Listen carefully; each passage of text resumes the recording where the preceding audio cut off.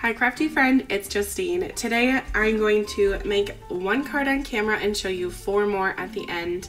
And this is all with the Flower Market collection from Spellbinders. Today I'm going to do one here on camera with the Blossoming Flowers layered stencil.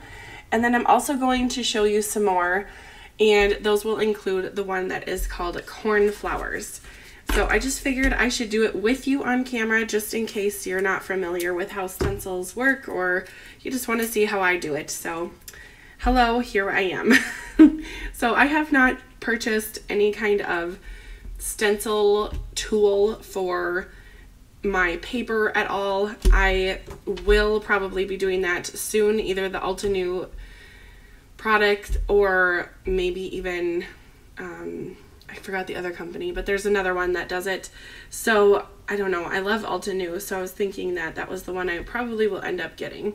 But for now I will just use my best ever craft tape, and it works for me. So part of me is wondering, you know, why spend the extra money, but I've heard that it is fabulous, so I don't know, I probably will be swayed to buy it.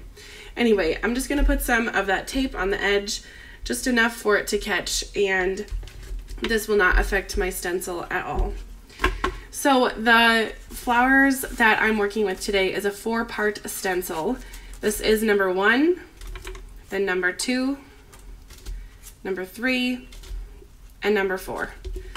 So each stencil has 4 corner marks on the edges. You can kind of see it's a little 90-degree angle. And on the top left, they have the numbers for the order for putting it all together. So I'm going to start with number 1 here. Get some more craft tape and just jump right in.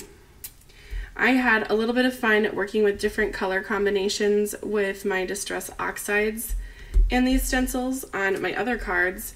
So I'm looking forward to showing you my color combinations. And I am fairly certain that I recorded with my phone, at least I took pictures of what inks went with what card. So that information will be in the description, although my phone is totally dead right now and it is not able to be seen. So I can't tell you right now on camera the color combinations from those other cards, but it will be in the description. All right, so for this one, for the big flowers, I was thinking about going with the light blue, which is the Salty Ocean, and just kind of putting that all over the flower areas.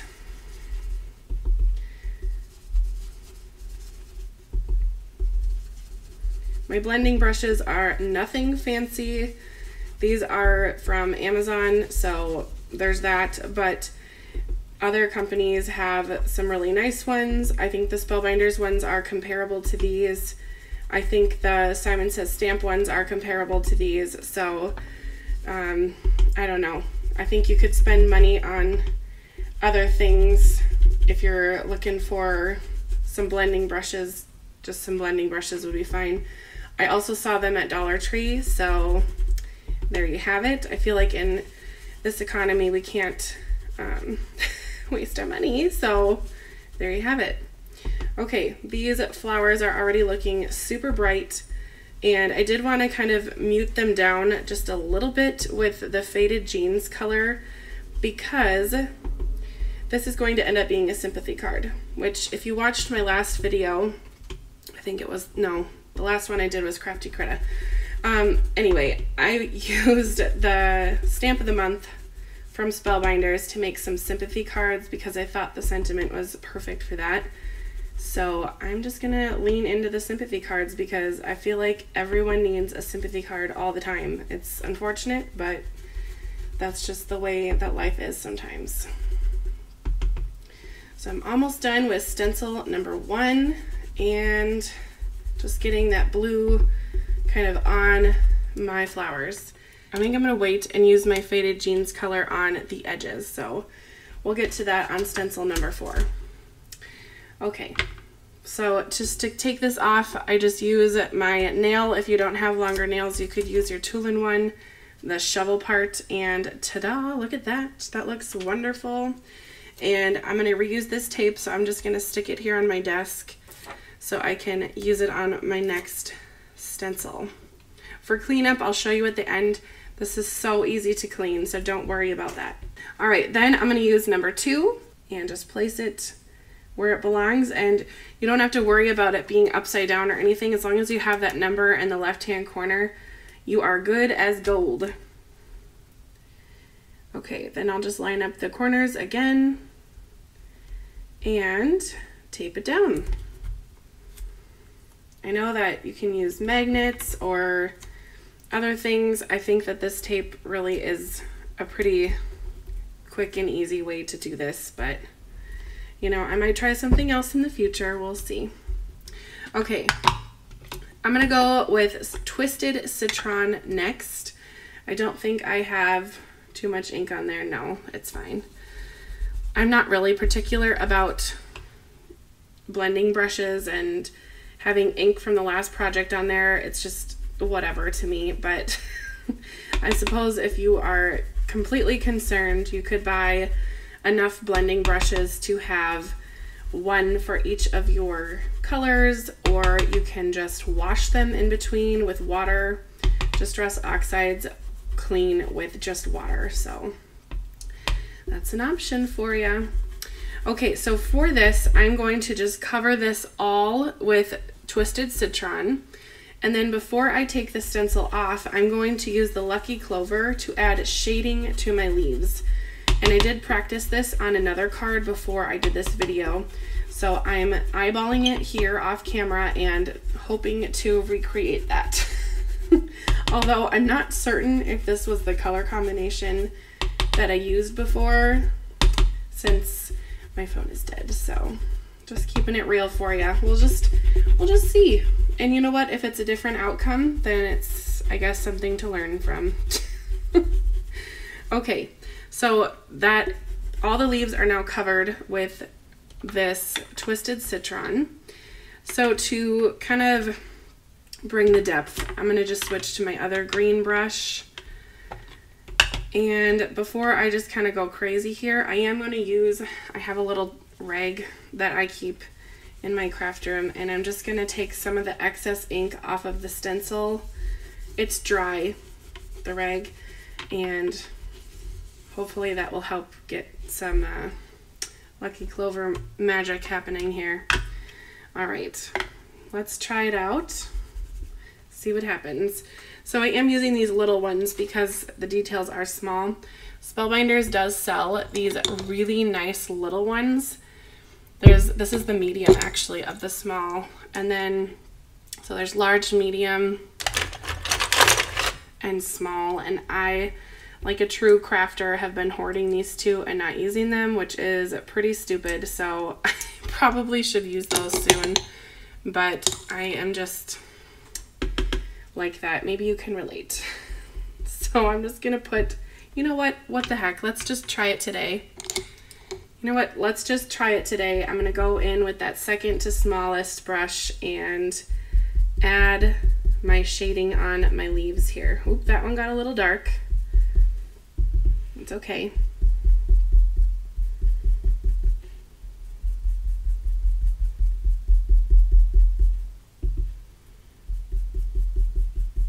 And I just kind of start from the bottom of the leaf and just kind of flick up. Like that.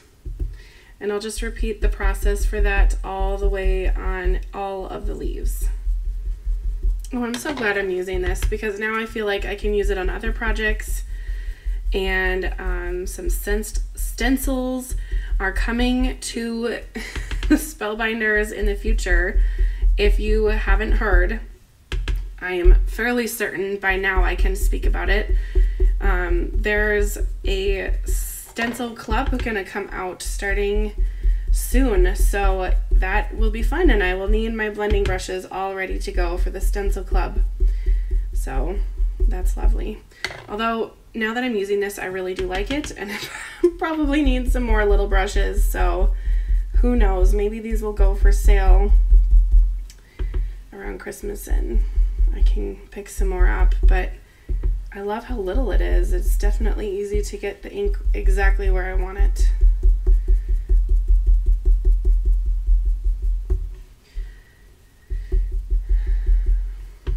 I hope everyone is doing well. Let's see, when is this video coming out? It's coming out on the 19th. So yes, I can talk about the Stencil Club. So this right before Thanksgiving, I just turned 30, yahoo! And I guess that was a fun update for my life. I definitely feel like an old soul though, so I don't know. I'm thrilled to be turning 30. I think that aging is a privilege and a lot of people don't make it to 30 for whatever reason, and I'm happy that I am here kicking it at 30 and happy to be crafting with you. So yay. I know there's a lot of November babies out there, so if you're a November baby, you get me. But having my birthday so close to Thanksgiving always reminds me that I should be extra thankful for life. Alrighty, let's take this stencil off. I love peeling and revealing the stencils. It's just so satisfying. Oh, that looks so cool. Okay, I love it. Sometimes I wish I had a camera pointed at my face to get my reaction, because I feel like it is fun to see, but I usually am filming in house clothes, if you will, and let's just say the outfit combinations aren't matching. We'll just say that. A lot of pattern on pattern here, but you know what? That's okay with me because I'm comfortable and I am crafting. Maybe you can relate. I mean, I'm not wearing pajamas. If you do wear pajamas, you know, whatever. That's your prerogative. I know a lot of people wear pajamas all day long, especially if you work from home, but I do feel like I need to get dressed for the day because it helps me be a little more productive, but let's just say my outfits aren't cute. So it's probably better that this is not filming my face. Who knows, maybe when I finally finish our new craft room, I will film more with the camera pointing at my face. Never say never. Learned that the hard way.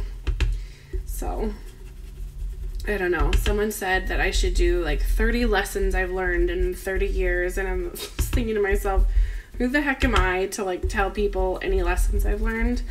Because I feel like a babe still. I don't know. I feel like I have a lot to learn still about life, but I don't know. I guess I'll just keep on learning, and just I'm grateful for what I do have and excited to be alive. I don't know. Hope that's not coming off corny, but it's just my reality. So let's see. Let's talk about my birthday. What I did to celebrate, because it was pretty fun. So I am a teacher at a school, and like most schools, we have a lot of fundraisers. So we have a bingo fundraiser that happens a couple times a year, and it just happened to fall on my birthday. So I took my dad, well, I guess they took me, my dad and my husband to bingo. I told you, I feel like an old soul. On my 30th birthday, we went to bingo. It was the cash bingo, so there's that. And afterwards, we went to a restaurant, so that was really fun. My mom was out of town, but otherwise, it's usually us four. We are a tiny family, but I mean, I have a huge extended family. My husband's family is even bigger, and it's just fun. I love our families. Anyway, like I said before, this little brush has been really helpful, and yeah, I think I'm gonna need to buy more, which is unfortunate because I just put an order in to Spellbinders 2 days ago and forgot about them. But you know, life hack for anything like that, if you're looking to buy something like these, for me, let's use me as an example. So if I know that I need some more of these, I just usually go onto the Spellbinders website, log into my account, and add them to my cart. They don't leave the cart usually. So then the next time when I'm thinking, okay, I can afford to do an order right now, let's see what I can, you know, get what I need. And then I think to myself, what do I need? I don't know. well, it's in my cart, or you can add it to your wish list. So now you know that. Okay, let's take off this one, stencil number 3. This whole time I've been able to reuse the tape because the ink is not on the edges. Oh my goodness, I just looked down. Doesn't that look so cool? I do like these stencils. Okay, all right, we'll set that off to the side and do number 4. This is turning out just lovely and I'm digging it. Okay, so now I have to decide as I tape, am I gonna go with the faded jeans color or am I gonna pull in the shaded lilac? Because I feel like both would look really pretty. I just don't know which one. Ugh. I think I'm gonna do faded jeans because let's make a darker one. I don't know. We're going for it. I definitely prefer these little stencils over like a 1-sheet stencil for ink blending and everything. I think these little ones just fit so much nicer on my work surface opposed to there was a big one that came out for the Sunflower Autumn Serenade one, and it was just too big in my opinion, and it just kind of took over. So I'm glad that there's these little ones. They just work better for me. Okay, I know that there's a lot of Salty Ocean on here, so I'm just gonna kind of do a little rub on this rag. I do have a lot of these in my craft room, and they work so well for cleaning and whatever. I know that some people are all about like wet wipes or all about the Swedish dishcloths. I do like those, by the way, but these microfiber rags are just so easy to clean that I don't know, they just work for me. So anyway, oh, the Swedish dishcloths you can buy on the Spellbinders website now. I just put mine in my kitchen because I do like using them in my kitchen. All right, I think this is gonna turn out really cute. And especially when I put bling on the center of these flowers. Because at first I kind of thought, well, why didn't they leave the center so you can make the center yellow or like a limey green yellow or something like an actual flower. But then when I tried out the stencil, I thought, perfect, I can add a bling in the center and then it looks like a real flower. So that actually turned out better than my own head thought it would. Okay, so with 4 inks, here is the big reveal. Ta-da! Ooh, that is cool. Now I'm looking at it and I see that I probably didn't line up my last one perfectly. Not a problem. My brain kind of has to go with the mentality of it's not perfect, but it is what I made, and I'm just gonna go with it. So I'm just going to take this off for a second. I will kind of let that ink dry. I mean, it's not gonna dry, but it'll set just a little bit. And then I'm gonna clean up my stencils. So I'm gonna really set that away because I don't want any water to splash on it. But here we go. I am a clumsy crafter, so I do not do well with having water too much by my projects and such. So I am a spray bottle lady for crafting. I'll show you what I mean here. You know, just to keep my project kind of covered and such, I'm just gonna put this over here. It's my planner. I don't mind if that gets wet on the front. So anyway, I don't like open water for swimming or for crafting. So I like to use a spray bottle because I know that if I knock this over, it's not going to be a tsunami in my craft room. So for cleaning these, I could take them over to a sink, just run them under some water and be all set. But since I am still in my temporary craft space, I have no sink. And look at how easy that was to clean. That maybe took, I don't know, 10 seconds. Just spray it down really good. That oxide comes up right away, and there you go. All clean.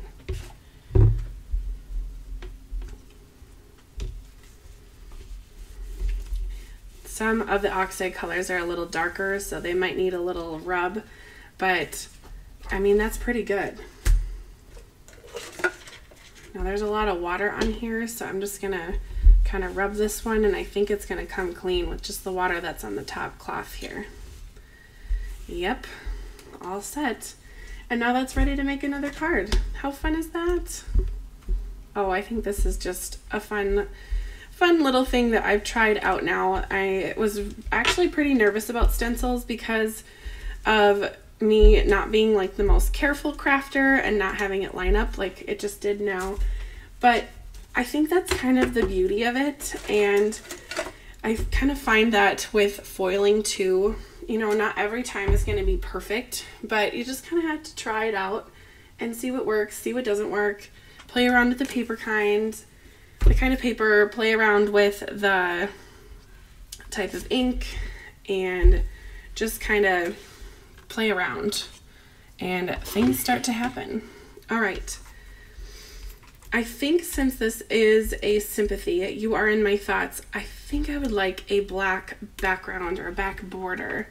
So I'm just going to grab some black paper. I have this cut down to an A2 size already, but so is this. So just to get my border going, I will take my paper cutter and just snip a little bit. Now, I was fortunate enough to be sent this Spellbinders paper trimmer. It is super nice. I do love it. I've heard that it is the same as the Stampin' Up! One, so if you're familiar with that, you know. But what I really like is this clear part locks in, so it doesn't slide around as much, and I really do like that. The only thing that I switched with this was I switched the blade and the scoring placement. The score was on top, but now that I've used it a little bit, I think that I prefer it the way that it came to me, and having the cutting blade on top and having the score on the bottom, because I definitely cut way more than I score, so having that all up in the top was just kind of too much. So Spellbinders knew better than I did, but you know, I had to try it for myself, and I think that's just a personality trait that I have. Now, I'm not sure if this will be a, what size this is going to be, because I am cutting just a little bit. I want to keep the design as much as possible on the card and not cut off any of that, so I'm just taking a little slice on each side. And we'll see if that gets us down. It's probably going to be just a tiny black border, but it will be just fine for me. I think I can cut just a little more on that side. Let's try that again.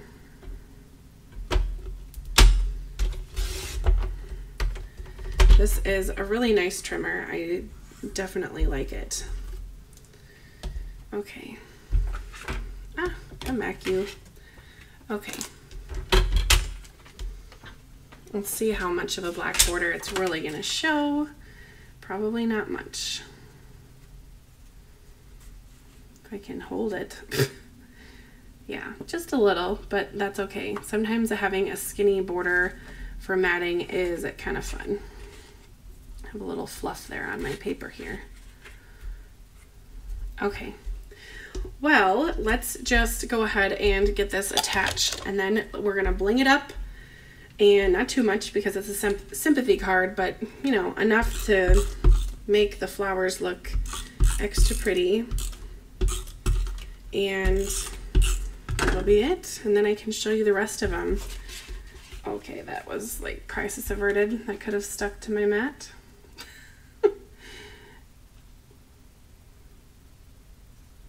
There we go. Oh, I do have a Facebook group that I run called the Spellbinders Maker Group. Someone just asked, how do you put your borders on? It really just takes practice. I will just say that. It takes practice, practice, practice, practice, practice some more. It it's not impossible, but when you are working with different pieces, you're going to want to just layer it up with, you know, a clean edge, having it semi-straight. But, you know, when you're working with handmade cards, it's not always going to be perfect. So I will just say, if you want that straight border, you got to practice for it. It's kind of like when I used to teach 3rd and 4th grade math. I used to have this one dear student, and she would say, I'm terrible at math. I don't know my math facts. And, you know, and I tried to encourage her, and, you know, now she is totally fine with math, but it was a journey. And I would always tell her, like, you know, when you were born, you weren't born running around and skipping and jumping rope, all of those things you had to learn. So just like that, with math, there's skills that you have to learn and you have to work at. And, you know, when you start walking, you're going to fall on your face, you're going to fall on your rear. It happens. And in crafting, you're going to make things crooked. You're going to glue things on the wrong way or upside down or whatever it might be, but you just have to keep trying. And that is that. So I'm not going to put on bling just yet because I want to put my sentiment on just in case the bling might interfere with my sentiments. No, actually it will be just fine. So if you're wondering and you don't know where this sentiment came from or what it's about, this is the clear Stampin' Die for November, the best month of the year. And it is all about sentiments, and it's a really good one. So if you wanted to pick this one up, I will have it linked in the description for you. There's also a really great Glimmer of the Month sentiment set that's called All You Need Sentiments. It is a really nice glimmer set. So if you're looking for glimmer sentiments, it's one of those where you glimmer once, cut once, and I really like the way it is. And I think it has something for all occasions, which is exactly what you need when you're trying to be a smart buyer and not just buy things to buy it, but buy things with purpose. And I think that, again, in the world that we're living in right now, I think smart buying is the way to go, and to not buy things that you might just use once if you're trying to save on a little moolah. Okay, I think we're going to use pearls on this one. These are the Spellbinders pearls. They're called Oyster, and they are self-adhesive, so I don't even need my glue bottle, which is even more wonderful. So to put these on, I am just using my tool-in one. I'm going to put this size on the bigger flowers, and then on the smaller ones I'll go down a size just to kind of make it look like it's to scale. I have not filmed in a little bit. It's been a couple days, so it definitely feels good to be back on my YouTube here and just getting my video done for today. And it's so fun to interact with you all. So if you'd like to show me what you make with this stencil, or show me what else you make with the other Spellbinders products, I'd love to see it on my Spellbinders maker group. I really enjoy that, so definitely join that. I hope that it is linked in the comments. I am pretty sure. Anyway, the last one I messed up the adhesive, so I had to use my glue bottle. But okay, Sarah. Alrighty.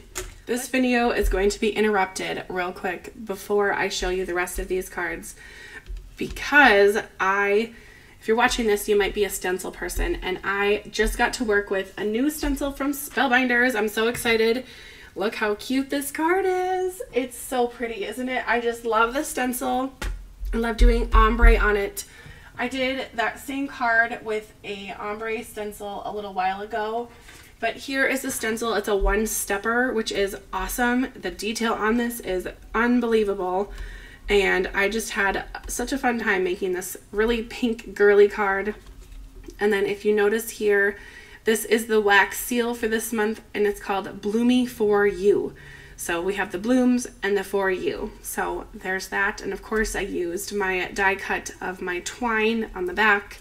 And then these adorable flowers were from the Merry and Bright release that went with that adorable Christmas tree and the bow. So I just had those on my desk all pink and ready, and I just popped them right on this card and love it. So yeah, I'm a stencil gal now. Anyway, back to the rest of the cards. Let's show you the rest of them. It has been wonderful to craft with you today. So if you've liked the video or learned something or just enjoyed being here, go ahead and hit the like button and subscribe for more videos. This one is one of my favorites. It is pink, pink, pink, and I used a really neat glimmer sentiment that was from Simon Hurley on this one, and this is my inspiration for my leaf color, my leaves color. The color inspiration for my leaves on this one. So there's that. Again, I will have all of the Distress Oxides linked, or at least listed, down below for each card. So if you wanted to recreate that, you could. This one I was hoping for a neutral color card, but it ended up being very, very teal. So that was fine with me, but you know, it just went in a different direction. And then the sentiment that I have here on the bottom is from that Glimmer Sentiment of the Month that has a little bit of everything. I just realized this tape was here. I'm sorry. Can you even see this? I don't even know. Post-it notes, notes everywhere. Okay, and then of course I had to do a purple card because I love purple. Thanks for my mom for making me love purple, but this one was, again, similar leaf color from the other two, and I used another sentiment from that same Glimmer Sentiment set. And with my last card, I did a two-tone flower, a pink and a purple, and did another sentiment from that same Glimmer set. So I definitely like that one. Just saying. The Glimmer ones, cut ones, are just so good, and there's that. I showed these four to a friend before I filmed, and I think this was my least favorite one that I made, and it ended up being her favorite one. So, you know, there's something for everybody. I definitely recommend trying out your ink colors and just playing around with it. Try to go into your craft room and find something that you haven't used in a while. And for me, on this project, it was these embellishments because I have not used those pearls in a while, but they ended up being a really perfect finishing touch for this card. So I love the way it turned out. So for this card, I just need a back on it, or a card base, and I'll be all set to send this off to someone who needs a little pick-me-up. Anyway, let me know your favorite in the comments. Was it the blue one that I made on camera today, neutral tones, two-tone pink and purple, all purple, pink? Let me know in the comments, and I'll see you in my next video. And ooh, I'm gonna plug my next video because it's kind of a different one. It's kind of a fun one. I asked you if you would be interested in a watercolor pencil video, like a how-to with these watercolor pencils from Tim Holtz, and you said yes. You said yes, so I'm gonna do it. I'm gonna do that next.